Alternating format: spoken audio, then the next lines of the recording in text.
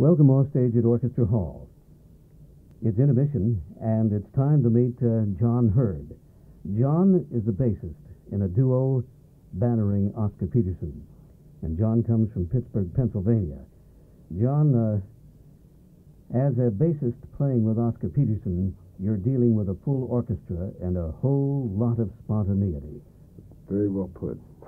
What happens to you in that organization where there are brasses, reeds in one coloration, and then suddenly just the bare bones, the keyboard and you?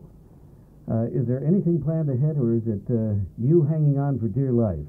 Yeah, you probably said it at the end there. I'm just hanging on for dear life. But you love every moment of it. That's right, I do. That's right.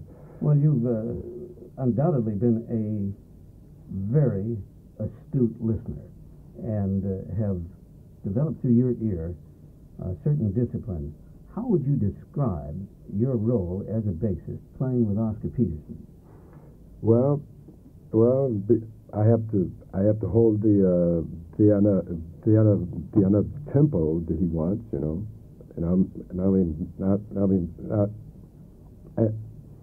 and consistently, you know, make it swing. So Oscar doesn't have to worry about that, and the harmonic part of it, and I mean, play the right notes to what he's playing and the melody and so forth, you know. And it isn't easy, but I enjoy it. I enjoy it a lot. Does there exist a certain unwritten kind of signal system between the two of you? Right. Well, for example, when it comes to tempo, what happens? 2 fingers up, that means, man, play on a 2 beat. When he puts 4 fingers up, that means that play 4 beat, and he'll nod to me, just indicating maybe he'll then add a voicing of harmony for another, you know, maybe some kind of moving, you know, passage. Some kind of passing voice.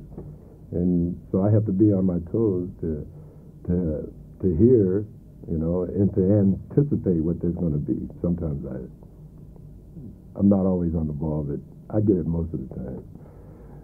John, you're modest. Certainly, there's got to be, a violent challenge here for the bassist. And you've been working with Oscar Peterson for 12 months. Right. And how did he discover you, or how did you find him?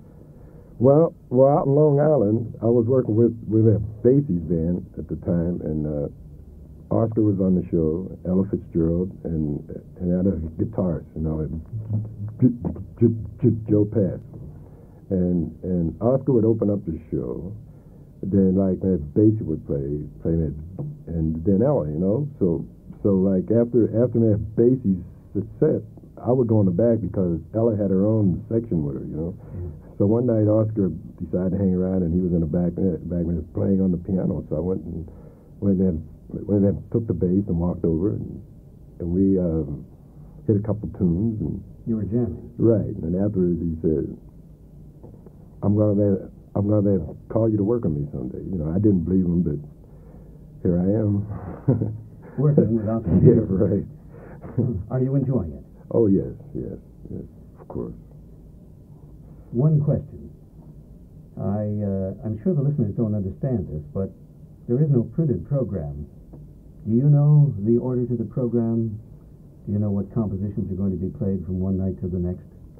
No, I don't.